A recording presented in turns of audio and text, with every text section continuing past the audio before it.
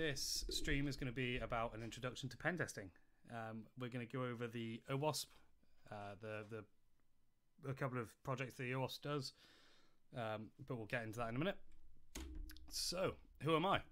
I am Richard. I am known as Mantis or Mantis STS on Twitter. I am a father to 2 kids. I am a husband.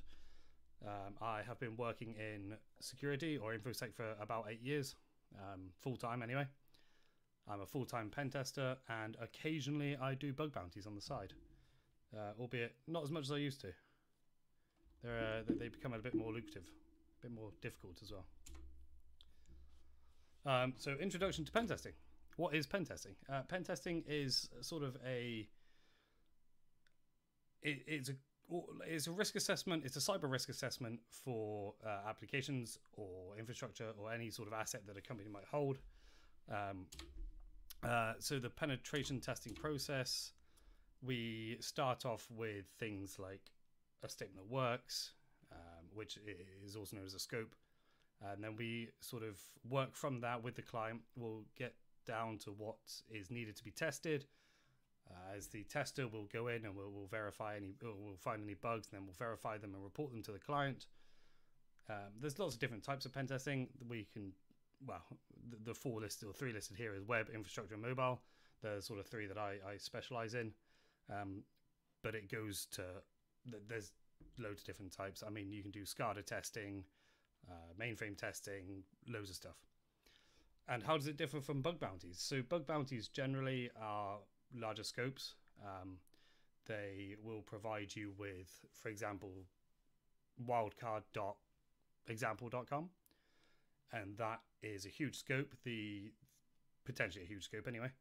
The methodology would be completely different, and also bug bounties always, or at least tend to require a exploitable bug to pay out, whereas a pen test will give you a smaller scope. For example, it might just be one website or one application or a small section of a network, and then you have to find bugs within that, and you have to try and escalate as much as you can, generally speaking.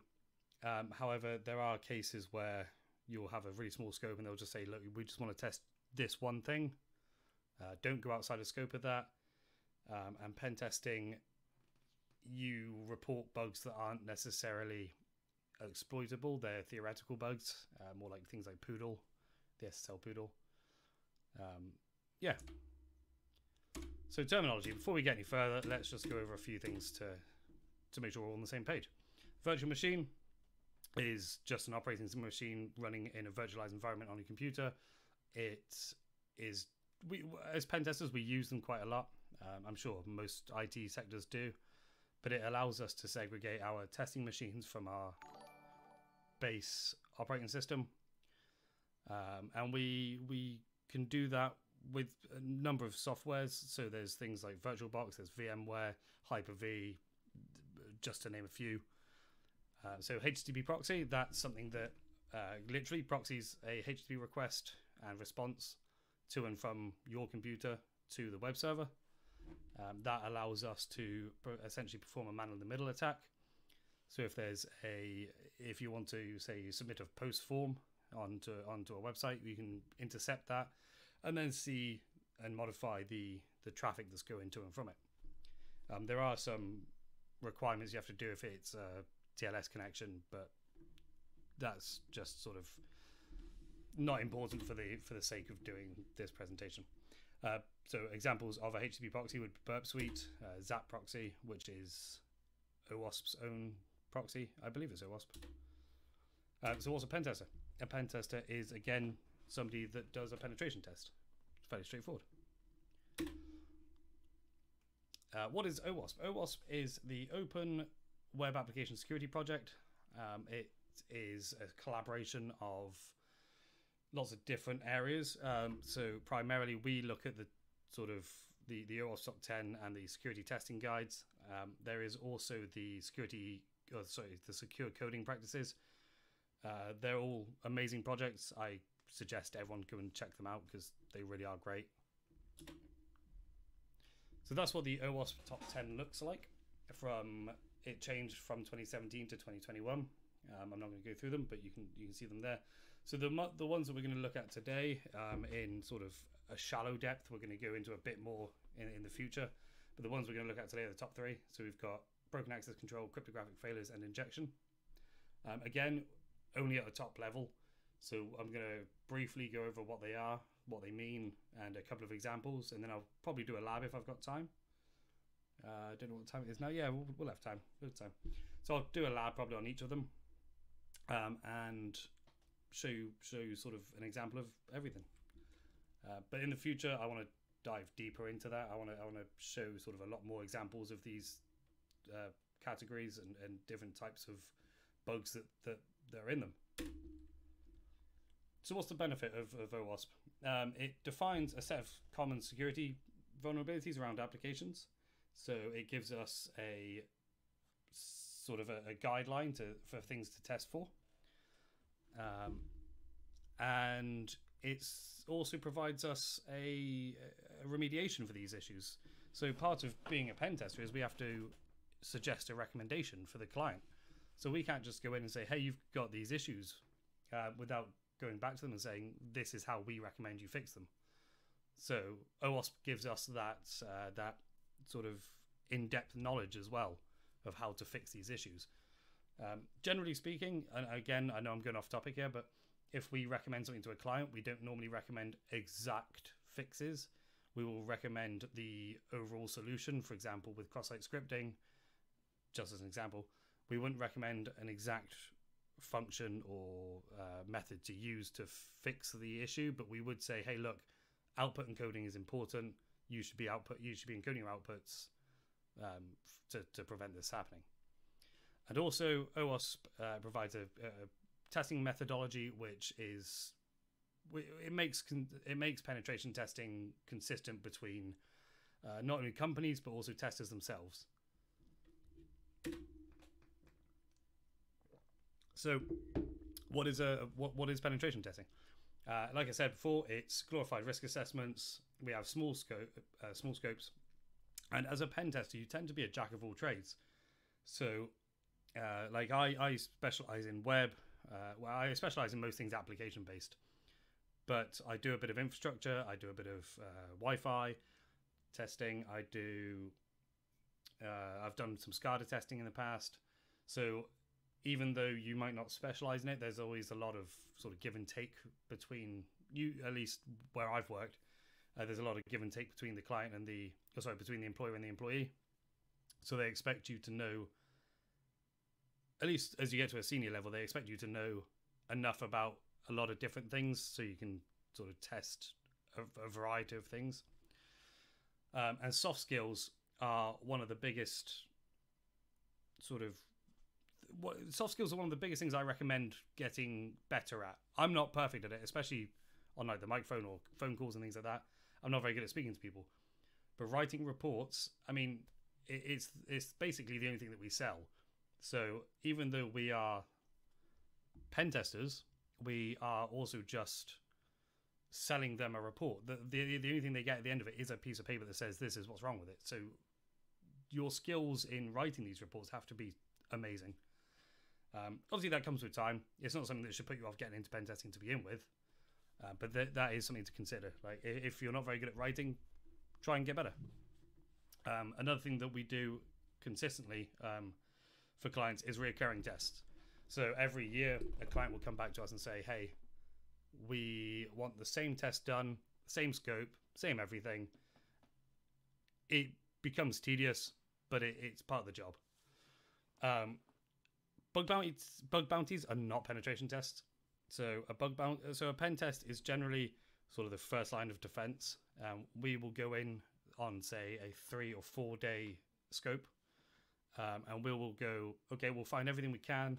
We'll report all the missing security headers. We'll report all the sort of cookie flags and cross-site scripting and anything that's glaringly obvious. Whereas a bug bounty is more in depth. You've got usually as much time as you want on it. The scopes are bigger, again, generally speaking. So there are differences there. I think people conflate the two, but yeah, pen tests are not the same as bug bounties. And reports can be really large. So they can be I mean, I've written a report that was like 200 and something pages long, so they can be a long report. If you're not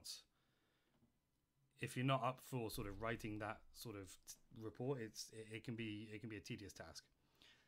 And you need to also, when you're writing these reports, I've gone off on a big tangent here, but when you're writing these reports, you normally have to think about who the reader is. So the reader for a lot of companies will not be technical. So you might have a technical contact at the company, but the ones that you're speaking to won't be. The ones that are reading the report won't be. So you have to write them in a way that everyone can understand, which can be quite difficult. So just a small sort of snippet of what I just said was writing a comprehensive and coherent report as a penetration tester is one of the most important skills to have. I think that's sort of true. I don't know anybody in pen testing who gets away with not writing reports, or decent reports anyway. And on the backside of that, prevention steps are described within the OWASP documents. So that gives us as pen testers a know-how how to recommend fixes for the clients. Again, we have to tell these clients how to fix their stuff in layman terms. So again, they're not technical. At least some of them aren't technical. Generally, hopefully, you would hope that the people who are reading the report and trying to fix it will be technical, at least to a degree. But there's been plenty of times where I've issued a report to a client, the developers have gotten hold of it, and they come back and go, well, you know, we don't see the issue. So you have to then, even though they're technical, you still have to give them a real sort of rundown on what's going on. So, moving on to broken access controls. Like I said, we're going to get into sort of specific issues. I'm going to try and break it down to a semi-decent level, I hope. So the first one we decided on was broken access controls, which is one of the sort of subcategories of that would be IDOR, in Secure Direct Object Reference. So what's an IDOR? It's a method to enumerate objects or entities or entries that don't belong to you.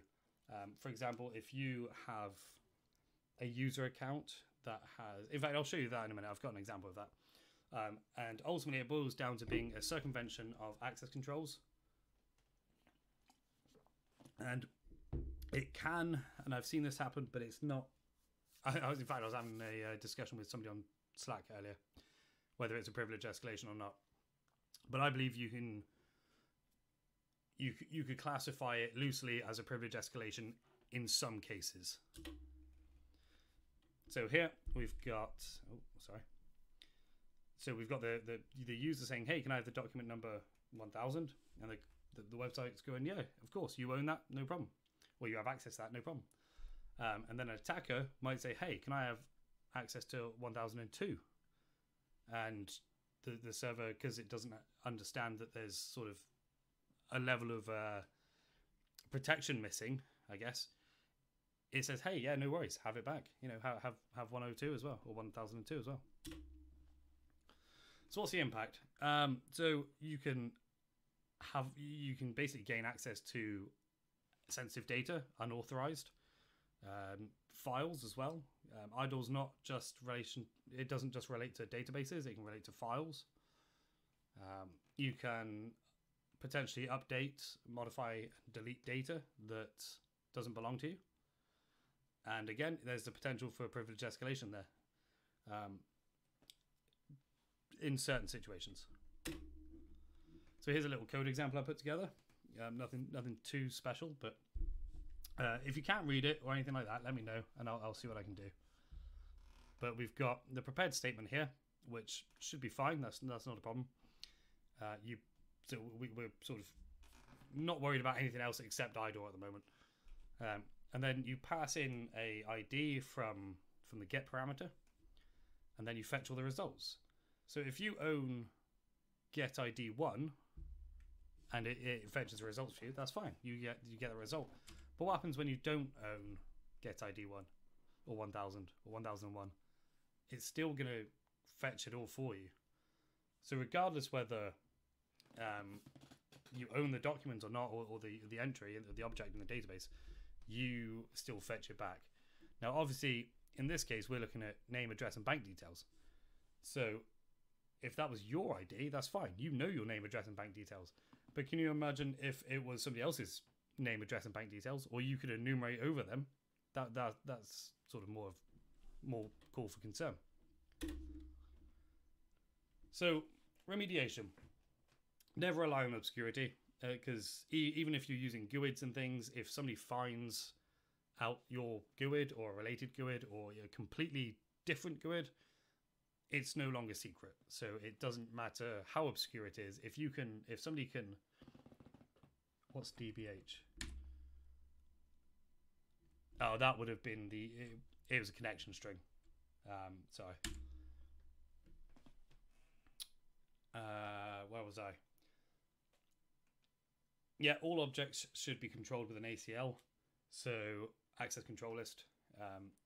So even if you had 1001, 1002, 1003, as long as they're correctly locked down, it doesn't matter. So although you could prove their existence, as in it might just say access denied rather than a 404, but unless you can see that data, it doesn't matter. So as long as they're locked down with an ACL, that's fine. However, contradicting what I just previously said, ideally you should still use GUIDs. So it's sort of a multi-layer defense. You can have obviously you could have 1001, 1002, 1003 as long as it's locked down properly, but that makes it enumerable. So if you can have a GUID instead, which is just a long unique string of letters and numbers, then you wouldn't be able to just enumerate it, which again adds in that extra layer of defense there. So moving on is to cryptographic failures. What is a cryptographic failure? It can be, as when I was doing my research for the slides, it can be a lot of things. Clear text protocols, HTTP, FTP, SMTP, Telnet, just to name a few. Obviously, none of them have encryption. You can obviously enable encryption, so you can have HTTPS, FTPS, or SFTP. SMTP encrypted. Telnet is, you can't have encryption, I don't think, but you can have SSH. And also, there's occasionally confusion around encoding versus encryption versus hashing and what they are. I will get into that in a minute. I've got another slide on that. So other cryptographic failures are things like weak SSL and TLS configurations and certificates. So you've got Lucky 13, Poodle, which are due to weak ciphers, CBC ciphers, and all that. Trusted certificates or multiple-point untrusted certificates, where maybe you've got a certificate issued by a local, not authority, but like a self-signed certificate, and also weak hashing algorithms. So when you hash when you get the signature on the certificate, you used to be able to sign it with MD5 or SHA-1, and you still surprisingly see quite a few of those. But nowadays, you want to see SHA-2. Yeah, I think that's the only supported one, to be honest. Default keys, again, so if you've got off the top of my head, if you've got a router, or router, whatever way you want to say it, and they get shipped with default keys and you don't update the keys, that's a cryptographic failure. Arguably, it's also a sort of configuration issue, but I'm going on what OWASP said, so apparently that's a cryptographic failure. Predictable seeds in pseudo-random number generators, which means that, for example, there's the function name's gone from my head, but there's a function in Python that if you seed it with the same seed, it will produce a same result every time. So if that's a predictable seed, you can then go back and feed that feed that function with a known seed and get the same result back. Obviously, if that result is a password or a hash or whatever you're sort of getting from that function, then that could be quite bad. So hashing versus encoding versus encryption. So hashing is only one way. It can be used for things like passwords and checksums, or passwords, obviously, to garble up the passwords and produce something completely unreadable. Checksums, obviously, to make sure that your files or whatever you're checking are the same as they were previously. Like on a server, if you download a file and then you want to make sure that the one you've downloaded matches the one on the server, you can do the checksum. You check the checksums. And examples of these are things like MD5, SHA-1, SHA-2, bcrypt, loads and loads of hashes. Sorry, encryption. Encryption is bidirectional, so you can obviously encrypt it and decrypt it. That can be used for things like any information that you want to store safely, but you also need it back in sort of plain text at some point. That could be secret files, anything like that. That was just off the top of my head. Secret files, that'll do. Yeah, sorry, by the way, if I'm going too fast or anything, just shoot me a message, or drop a message in chat, and I'll slow down, or I'll explain something else. But yes, it needs to be. Encryption is always bidirectional. It's for things like say secure files, or even things like databases can be encrypted. But it's always one way to. It always. Sorry, I'm reading chat at the same time now. Sorry. Yeah, it can always be reversed. So things like HTTPS, data in transit versus data at rest. So data in transit is obviously when you're sending the data somewhere. That needs to be encrypted to stop you from doing man-in-the-middle attacks. But if it wasn't sort of decryptable at the other end, you wouldn't know what you've just received. Please explain hashing in little detail. Sure, I'll get back to that in a second. Yeah, and data at rest is where, again, you're storing files on a server or something, and you need them to be secure, but you also need to be able to read them again at some point. And encoding, finally, is just for uniformity of data, and it's not for sensitive data, because encoding is always reversible. And, it's not supposed to be secure, it's just to sort of, well, again, make it uniform. For example, base 64, you make it uniform in a way that no matter what you chuck at it, it will decode or encode into something you know how to deal with. And then you can pass it back to a decoder or an encoder, whichever way you look at it, and you can sort of get your data back. So Skiom, and I'm sorry if I say that wrong, in the chat says, please explain hashing. So hashing, again, is a one-way system, and in fact I can do this better. So let's go to 3val.org, and we've got PHP, and we can just do, I don't know how much you can see that. So we can do an MD5 hashing test. So this will always produce the same, but it's a garbled sort of mess of numbers and letters that will it'll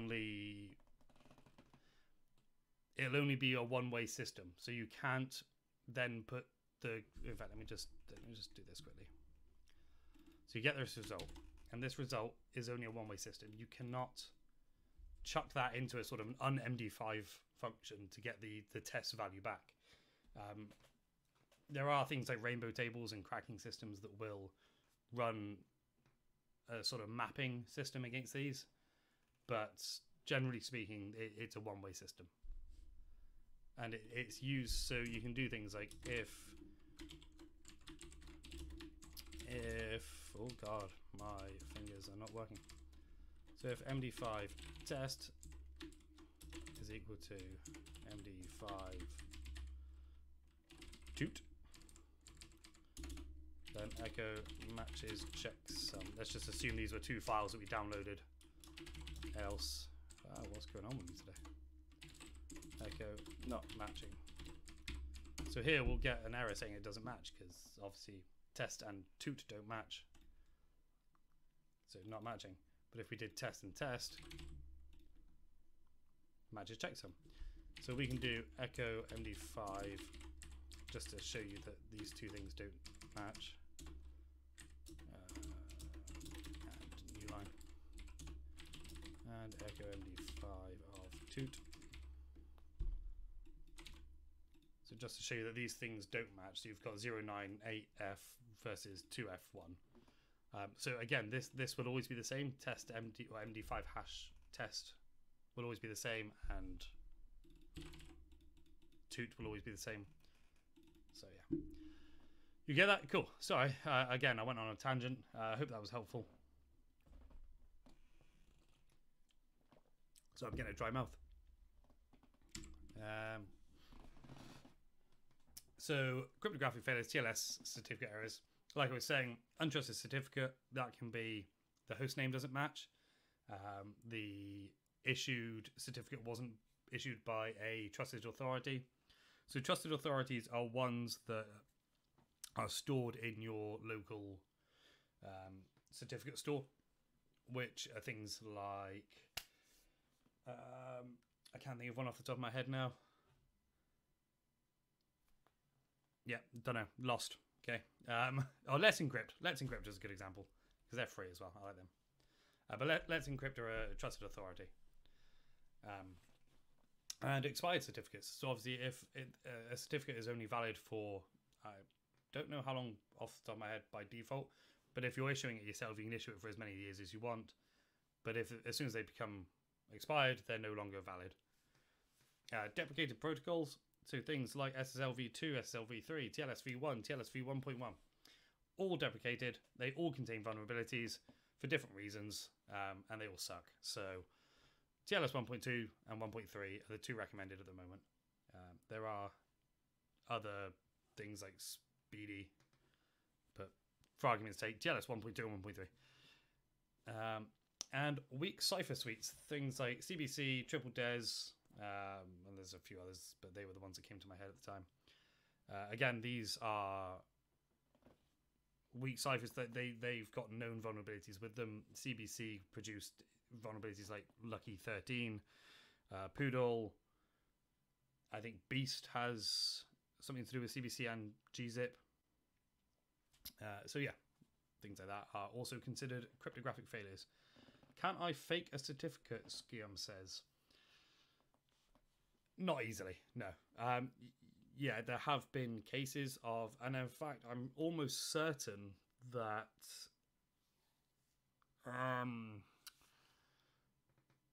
the Iran nuclear virus, whatever that was called, that faked certificates. I can't remember exactly how it was done, but I read a book on it and it was really good. I will find that book, and when I put this on YouTube, I'll mention that in the comments because that was a really good book. Stuxnet, that's what it was called. Yeah, Stuxnet. Yeah, and I'm pretty sure Stuxnet actually stole the certificate keys to sign other certificates, and then they signed their virus with sort of those certificates, and they made it a real thing. Yeah. Just before I continue with this, I'm just going to be right back 2 seconds.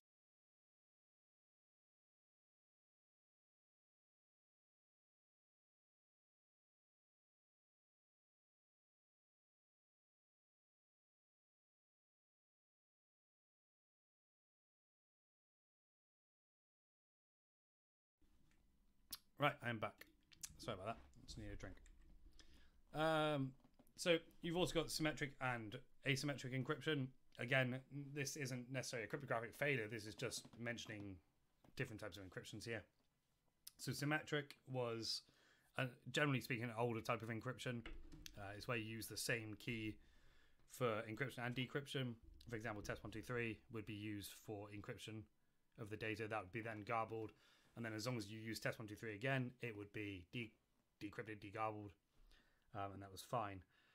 It was faster because obviously it wasn't sort of two things that you had to do with it, but it's also considered less secure because obviously potentially you could brute force it easier.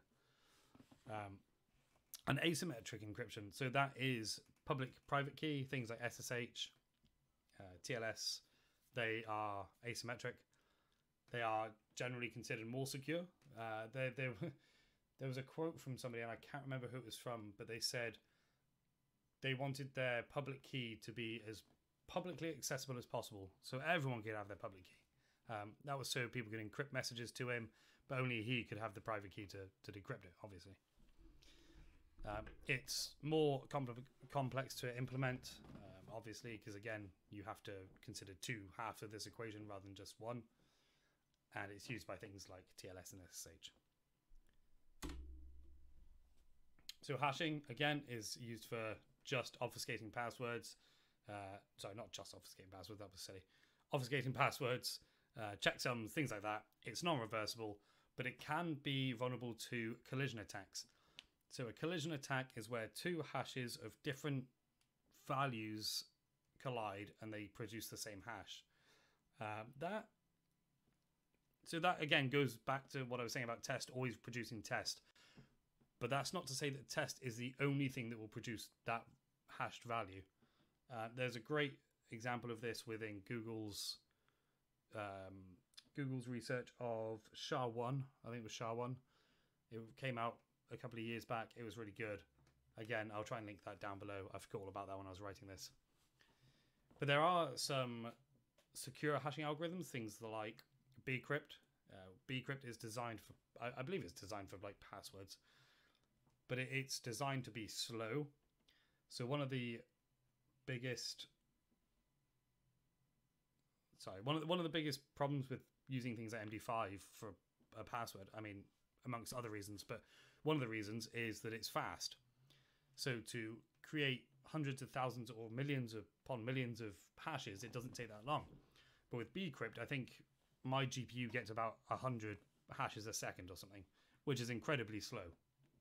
So to brute force that value would take a long time. It's also secure mathematically for other reasons. Same with SHA-256 and 512. Insecure hashing algorithms include things like MD2, MD3, MD4, MD5, SHA-1. Again, they all have collision attacks. They all have, or most of them have other issues as well. And Skim says, but you said it doesn't reproduce the same value in hash. I'm not sure what you mean by that. Sorry, mate.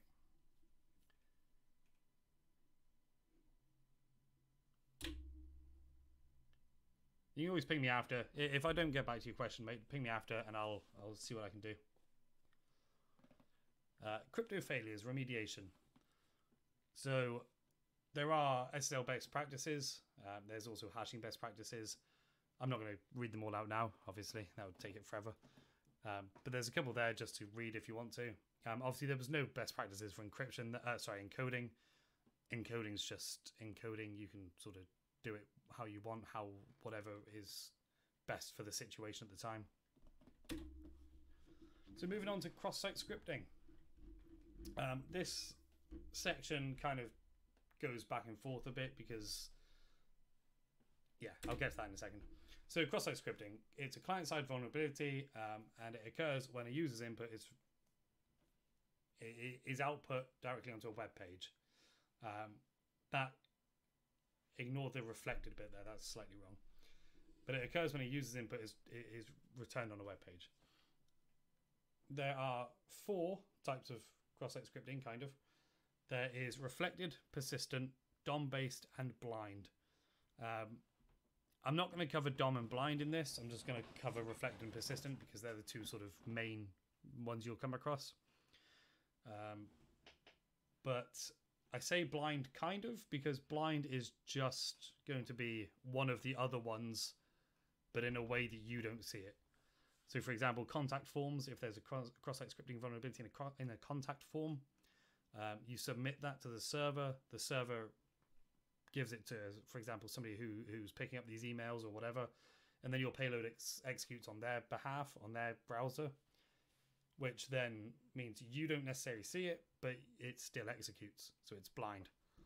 There are services like XSS Hunter, which will give you a payload and a callback server, so once it executes, it will call back to their server and you can see a hit.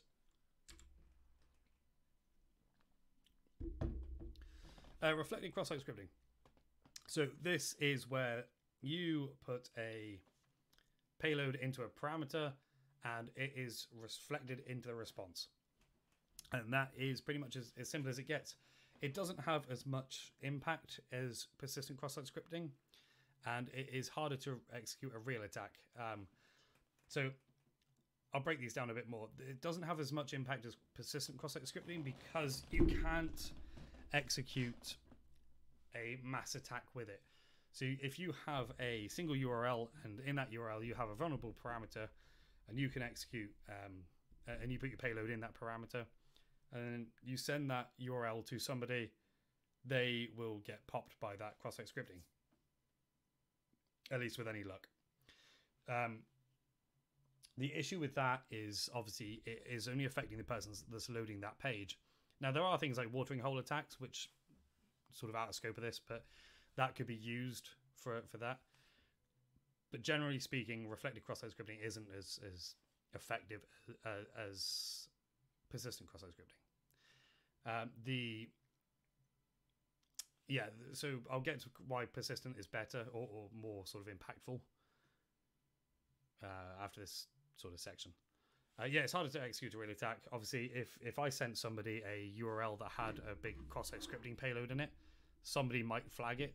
If you're doing it to a business, then somebody could report it to their IT desk, their internal security team, and then they can block that site anyway, or they can even block that specific URL for that site.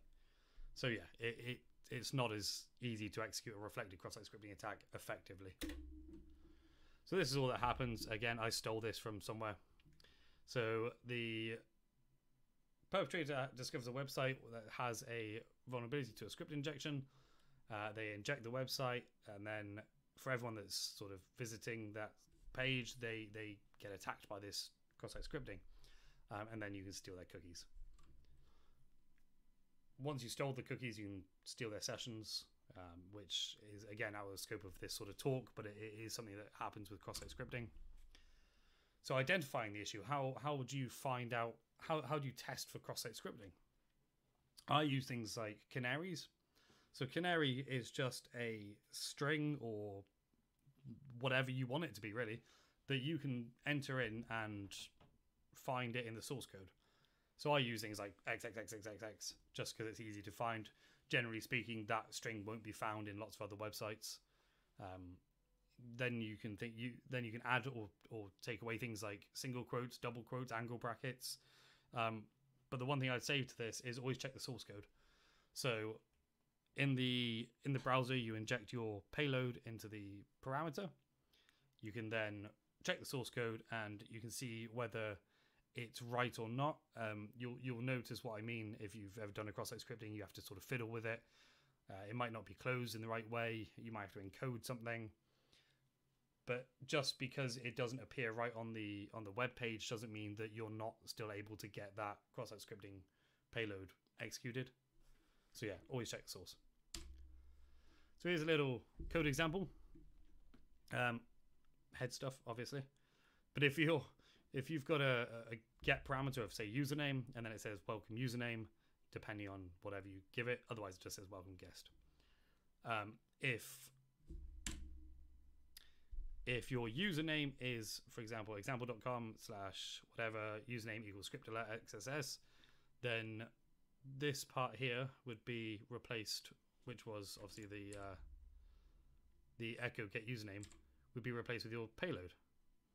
So here you can see, hello alert XSS, and then obviously you've got a cross-site scripting on that page.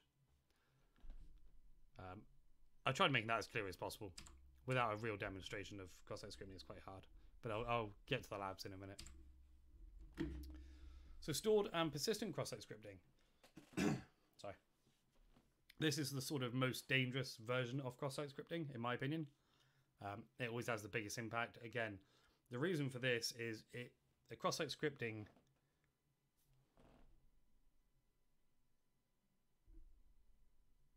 Okay. Sorry, I just checked chat.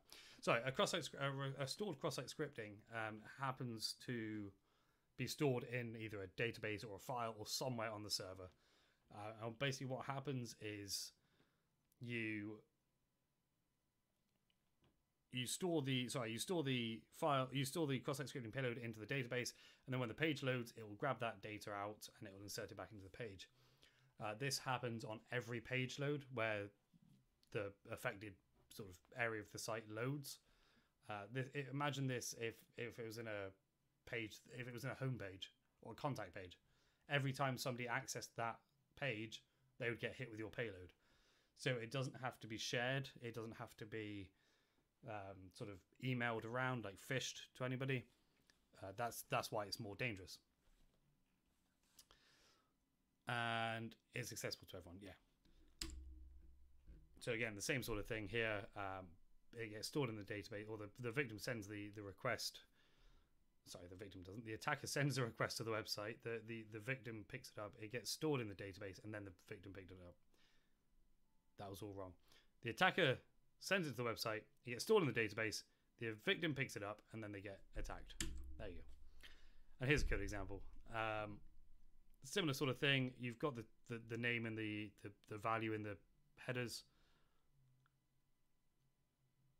Okay, granted, we're only looking at the cross-site scripting side of this. So you put the cross-site scripting payloads straight into the database, and then once it loads, it echoes them to the page, which is kind of fine, except if your payloads are cross-site scripting and not real values, then you're going to have an issue. Obviously, it's going to execute those things. You're going to get a persistent cross-site scripting issue. Yeah, I don't know why I highlighted that. That's fine.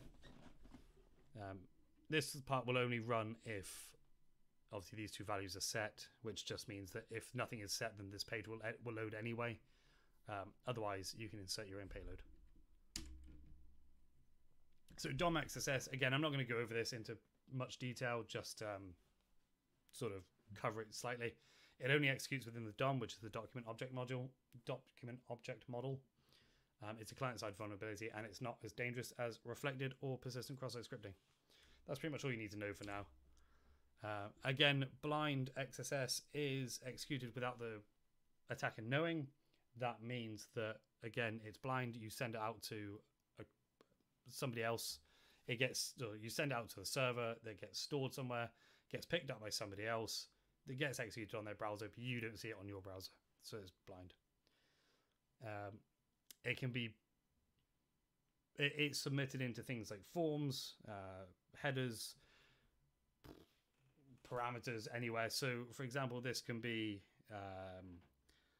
one of the biggest ones that I've had from this on a bug bounty actually was injecting your cross-site scripting payload into a user agent header, and then that header was stored in a log somewhere. If you failed 10 login attempts, it would get logged, and obviously it would log your user agent, which then executed on their browser.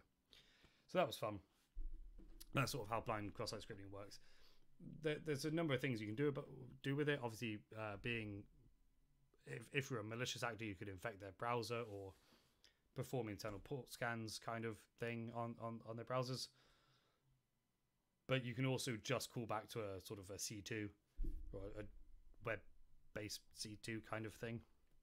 Again, kind of out of scope for this. So remediation. Encode your output. It's really not that hard. It does have to be context aware. So obviously, if your payload is being output into HTML, you need to HTML encode your output. If your payload ends up being in a JavaScript lump, a JavaScript set of code, you need to encode it again properly according to that. Luckily, PHP has HTML special characters, which is a good function for all of that. It will encode it fine. Yeah, that's pretty much what you have to do. Input sort of sanitization can be done as well, but not instead of. There are certain situations where input encoding would help, but again, the only thing that really needs to be done is output encoding. So moving on to SQL injection or SQL injection. It's a server-side vulnerability. It gives you access to potentially sensitive information, anything that's stored in the database. There are other things that you can do. So you could obviously view other people's data. You could update data. You could delete things. It depends how much access the user role of the running user is. I know that was really confusing, but if when you set up a database system for a web app, for example, you normally give a user, a specific user, only one user that's sort of tied to that web app, only certain privileges. So you wouldn't give them the whole sort of root privileges because that would be crazy. You would give them, say, maybe read, write, update access. But if they're misconfigured, then there are sort of ways to get shell access. So you can, in SQL Server, you can use XP command shell, or you used to be able to use XP command shell.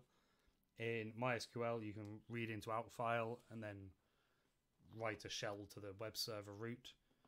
So yeah, lots of things you can do with it. Quite a dangerous attack. That's probably why it's so highly sought after by bug bounty people and pen testers. And this is just a diagram that's sort of showing what's going on. And Ross has turned up. Hey Ross, how's it going, man? This is just, yeah, a diagram of it. So payload is sort of apostrophe or 1 equals 1, and that gets put into a SQL query, which gets executed by the server, and then you've sort of either butchered the query to make it work for you, or it's spat an error out so you can work from it better. Yeah, there's lots of things. Turn volume up. You're the second person that said this. My volume should be high. 2 seconds. If I put it up too high, you'll just not stop hearing me. Is that better? That's better. Okay, cool. Oh man, I've just done an hour of this and now you're telling me my volume's not up. Oh well, it is what it is. Identifying the issue. Obviously, when you're testing for things like SQL injection,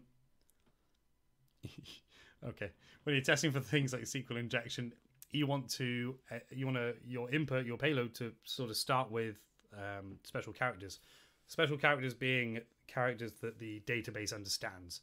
Things like single quotes, double quotes, percentages, backslashes, anything like that. There's also things you can do, like you can try and close the queries again with a single quote or a semicolon. You can comment out the rest of the query, so only sort of your control section will execute.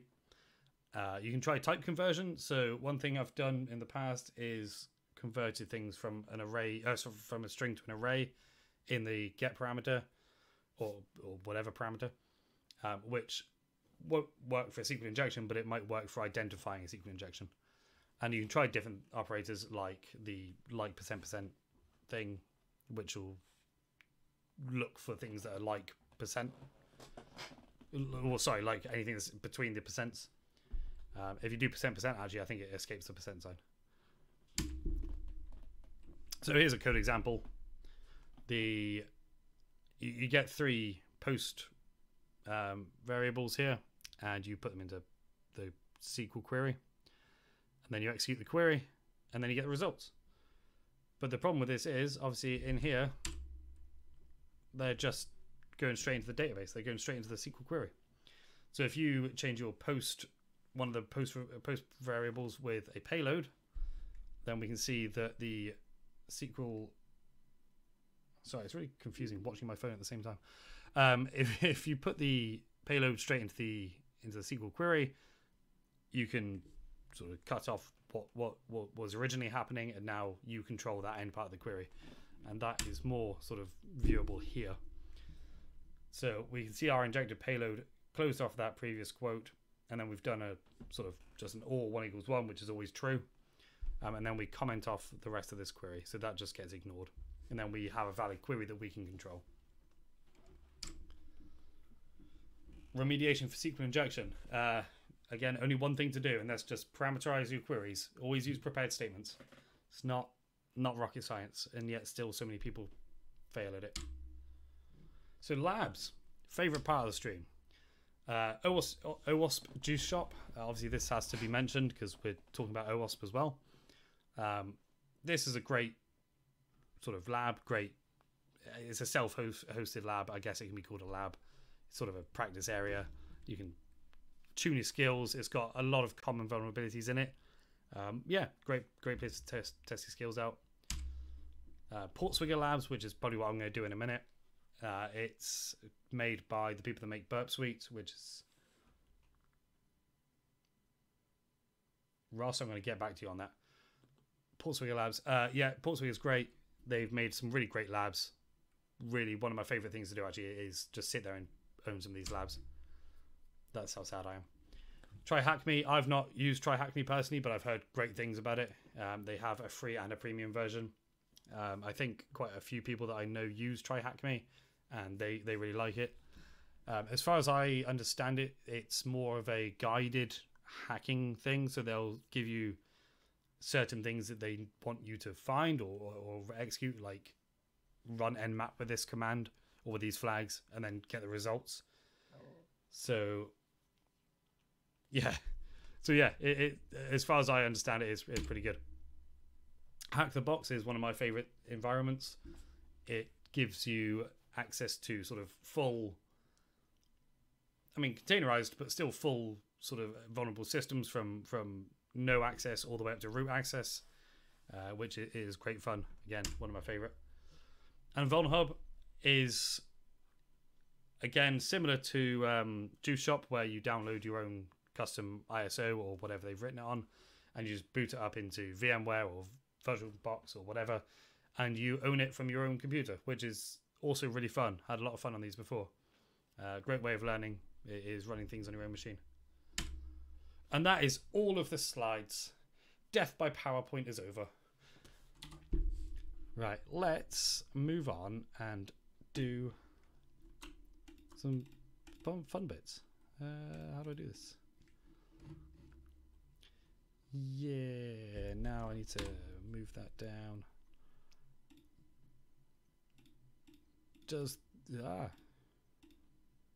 Right, open browser. Come on, this works, right? Awesome.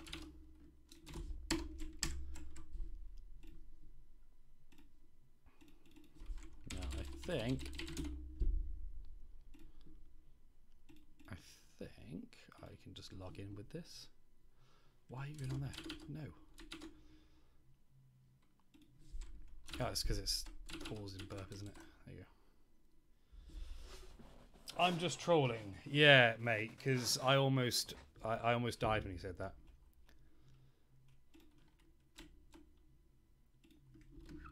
How was you were in the sauna, mate? What are you...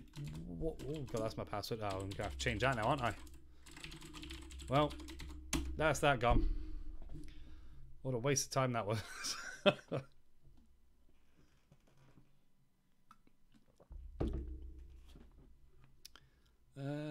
Research. Is it research? No, it's Academy. Of course it's Academy. And let's go for all labs. What shall we do? Let's pick one that is broken access control, cross-site scripting.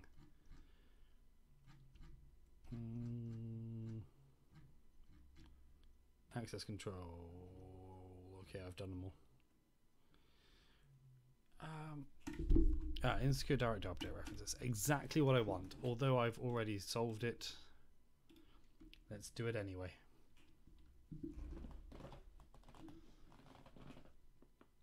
Select the... No, don't see the solution. I don't want the solution.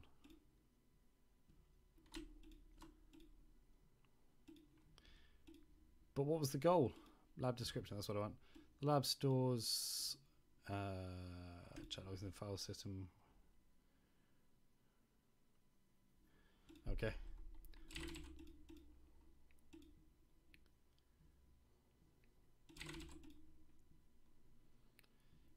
Now, okay. Where's Bab?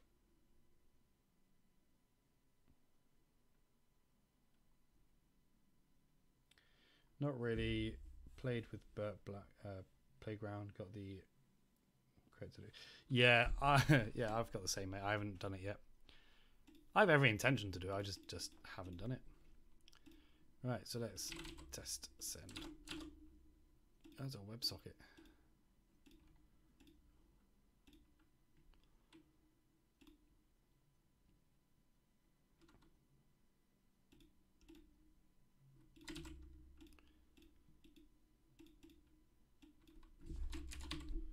Connected. Ah, your password is. Ah, sorry, I didn't explain any of that. I just did it.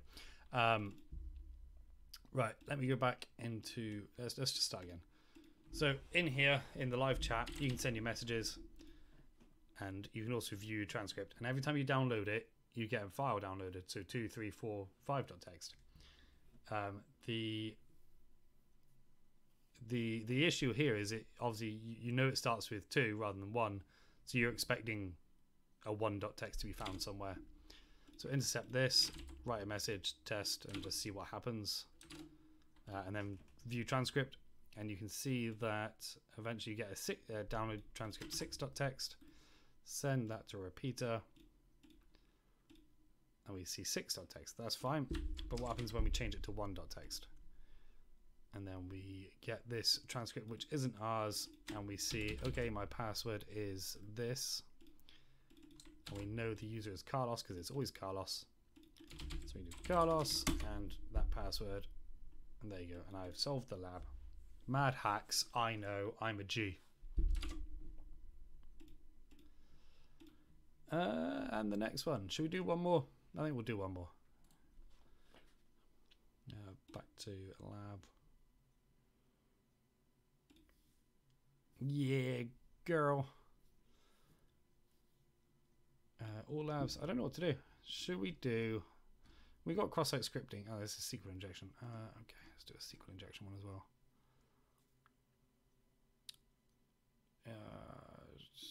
Let's do both of these as well. Which one did I just load? That's stored. Right, SQL injection, access lab. I don't even want to see what I have to do. Right, so again, the first thing we look for is places to inject our payload into. And the first one we see is this product ID, and I don't know if this is right. Invalid product ID. Invalid product ID. Okay, maybe it's not. Usually it's not that difficult on these things. Internal server error. So we got an internal server error on this, so the chances of this category parameter being vulnerable is quite high. Let's just do an all 1 equals 1, see what happens. So we get a valid response back, and if we do all 1 equals, sorry, if we do let's do and 1 equals 1, so we do get stuff back. And then if we do an and 1 equals 2, we can probably say that we get nothing back. Yeah, okay, easy. So we can prove there's a SQL injection there. How easy is it to see this? I'm sorry I didn't set up my Streamlabs to be sort of that close on the URL. So Ross, let me know. Can you see my URL okay? If not, I will move over to burp and send it to repeater and see if I don't know how I'll do this. Native URL is bad, but I can see the page's header. Yeah, that's true. Cool, okay. So let's do an order by and see how many columns we have. Order by 2, order by 3, order by 4. Nope. Okay, so it's 3 columns. Sweet. And so we go union or select 1, 2, 3. Union.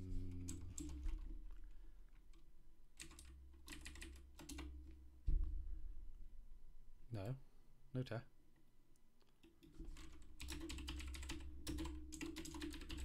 Union select 1, 2, 3. Okay.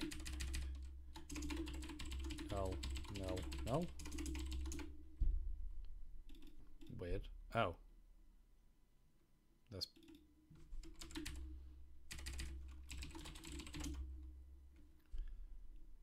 I've solved the lab multiple times. Okay, I'm gonna guess that was the point of the lab, was it? Just tell me the number of columns returned by the query. Okay, that was it, yeah.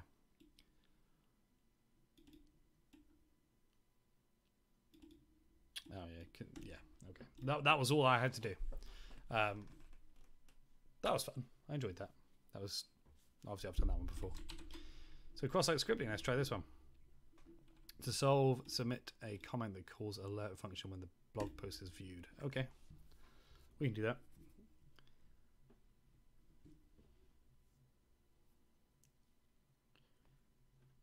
I think next time, well, not next time, but next time we do the stream, this sort of thing, when I dive deeper into the specific issues like SQL injection, I'll cover like 5 or 6 or 7 labs, because that way we can see a bit more of what's going on.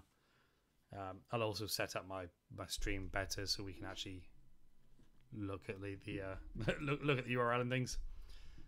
I'll have to have a look how we do it, because this is the first time I've sort of done this in a long time. So a blog post, cool. Let's leave a comment. Test at test.com and test.com. HTTPS. No, why? No, go away. Right.